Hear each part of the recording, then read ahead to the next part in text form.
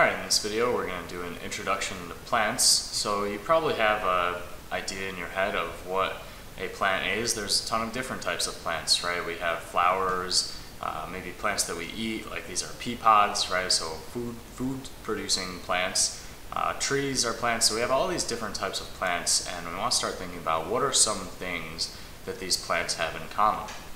So what makes a plant is a few different characteristics. First of all, plants have to make their own food.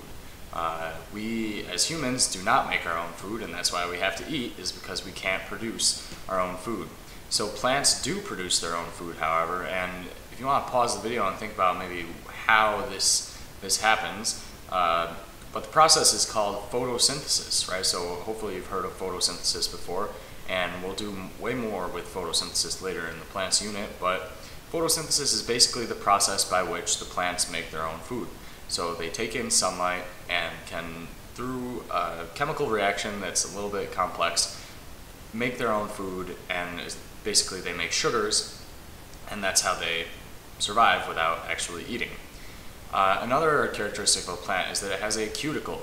So a cuticle is this waxy coating that you might have noticed on the leaves of some plants, that basically protects them and keeps their moisture in, and helps them, if it's dry out, to kind of retain their moisture.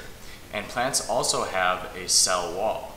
All right, so there's a few differences here between a plant cell and an animal cell that we'll talk about in a minute, but plants all have a cell wall. So here are the differences between plant and animal cells. First of all, both plant and animal cells have a cell membrane, but the difference is in plant cells that cell membrane is surrounded by a cell wall. So the cell wall just has a more rigid structure than the cell membrane, and it kind of protects the plant cells a bit more than the cell membrane would. So it gives them a more rigid and sturdy structure than the plant cells, than the animal cells.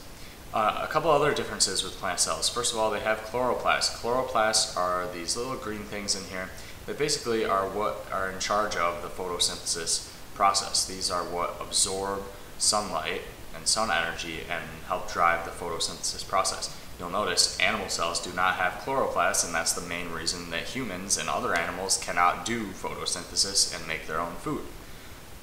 The other difference with plant cells here is that they have a large vacuole. So this big vacuole taking up a bunch of space, this is typical of a plant cell. Whereas in animal cells, we do have vacuoles. There might be a little small vacuole in here, but they're a lot smaller. So these vacuoles are for storage, right? And in the plant cells, they're just a really big vacuole in there compared to in animal cells. It's a very small vacuole.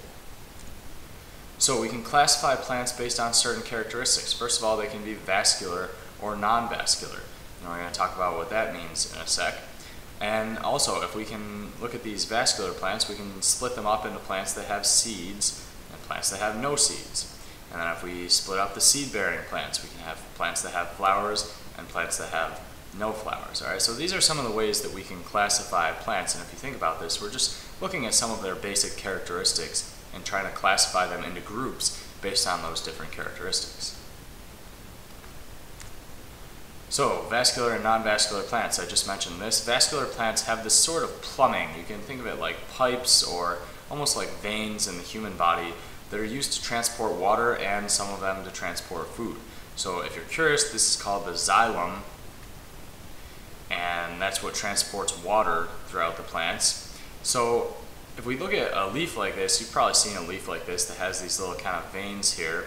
These are for transporting water throughout the plant, in this case throughout the leaf. But even in a tree, in the trunk of the tree, there's going to be a lot of these little xylem tubes for transporting water. And if we compare that to something like moss over here that grows on like rocks or bricks or things like that, these do these do not have pipes for transporting water, and that's why they are non-vascular plants, because they don't have this sort of plumbing system to transport their water throughout the plant.